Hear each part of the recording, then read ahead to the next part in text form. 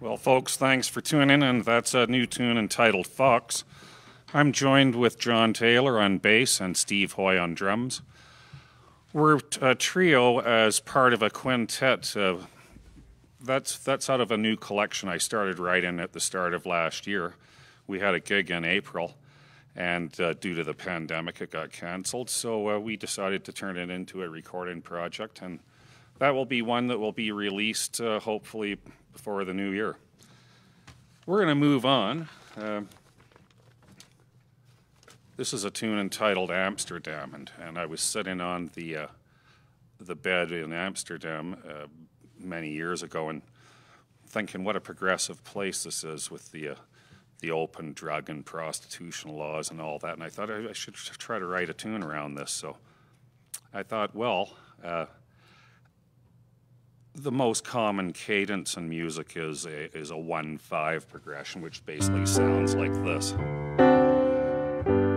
So I thought, okay, how can I mess with this? Well, I will change the 5 chord to a flat 6 chord, and then I'll see where I'm sitting there with my guitar, and I'll see where that goes. So this is what we came up with.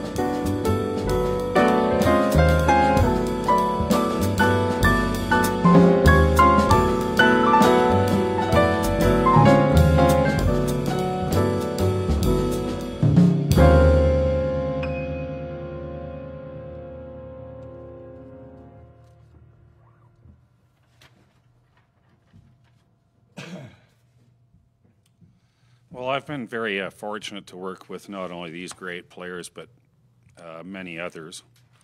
And a lot of us jazz guys, we cross over into different styles of music, country, funk music, classical, in John's case, tremendous classical bass player as well. But a lot of my friends, including myself, we delve into Dixieland music. So I wrote this tune as sort of a tribute to all those guys I work with in the Dixieland world. It's entitled My Dixie Friends. Okay. One, two, 1, 2.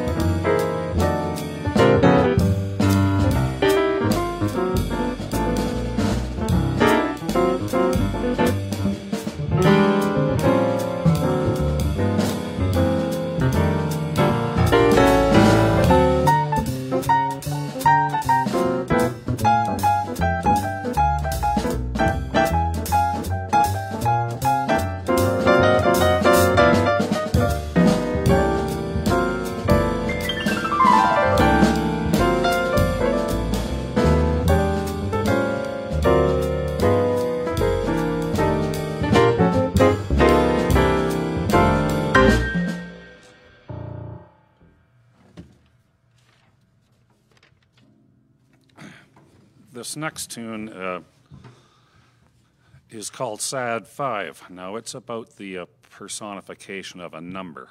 You know, in the media a lot lately, we've been talking of Black Lives Matter and Indigenous problems and stuff. And so I started thinking about myself and going, well, you know, I'm theoretically a privileged white guy that's a father, grandfather, husband. I have mortgage payments and car payments and regular garbage pickup and all that sort of jazz. But this is hypothetically about a person that's born as a 5 and always wondered what it would be like to be a 2 or a 9 or an 11 or a 286 or a whatever. But he was kind of sad that he was just born a 5 and really didn't know what the other numbers felt like. So anyway, it's in 5/4 time, that's why.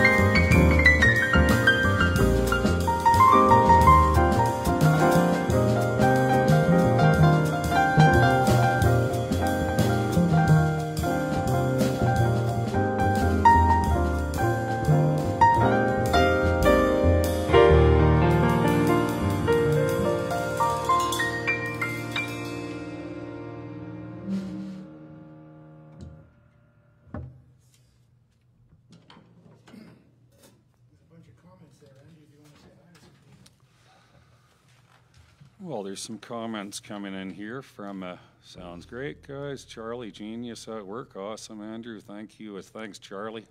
Charlie was he's a fantastic musician and a wonderful instructor. I was very lucky to study under him. You want to scroll a bit more there, Nico? Let's see if anyone says something bad. We'll wait for the next view, and we're going to move on now. I'll tell you about this tune after we play it.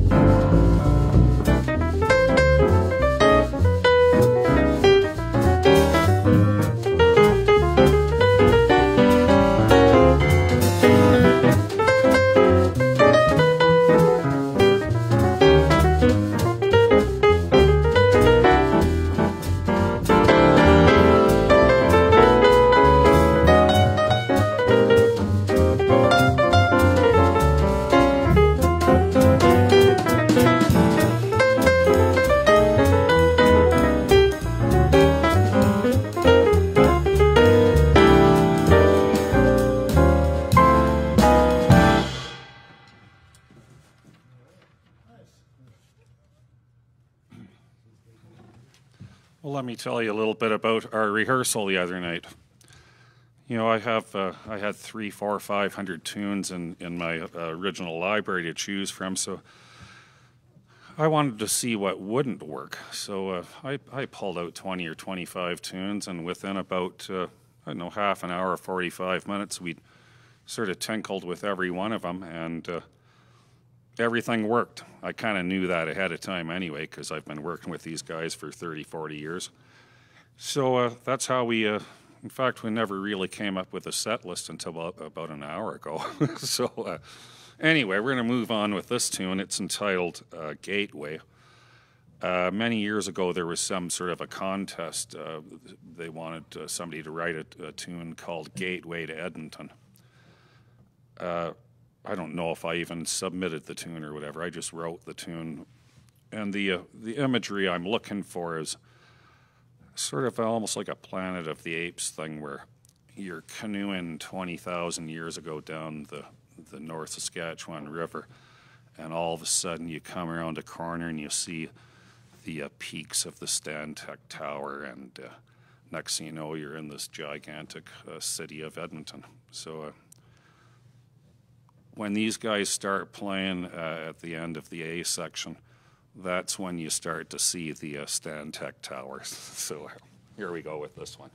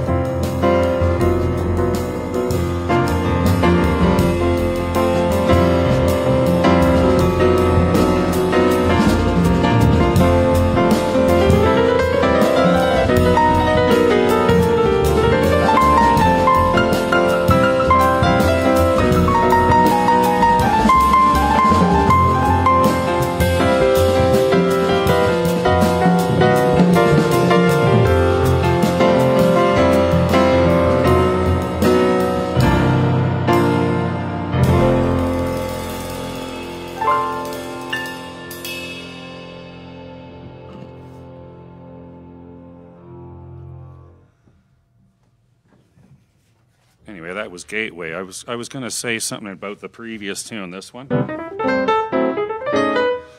The original title for that was, and it still is, the title was, it's all about us jazz musicians having to overwork our brains and play all this difficult stuff and all these crazy changes and chasing chord scale relationships around and such. And so the title of that tune was Overworked and Underpaid. But for most of us musician guys right now, due to the pandemic and the government CERB program, it could just about be retitled Underworked and Overpaid.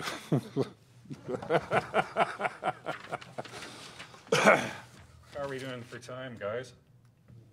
We're doing good. Okay. This one, we're going to get a chance to feature Steve Hoy on the drums. It's a tune I entitled Butter Your Bread, and it basically,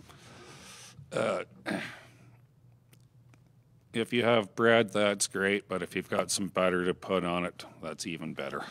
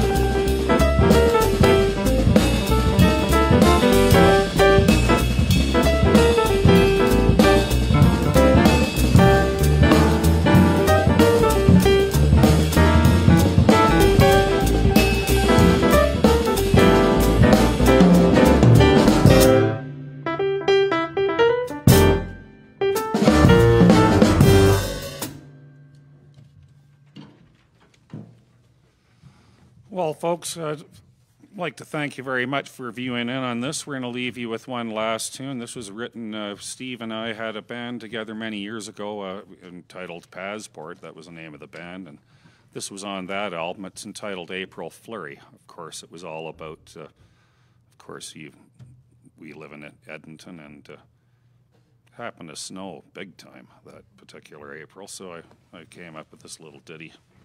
Hope you enjoy it. Two. 1, 2, 3.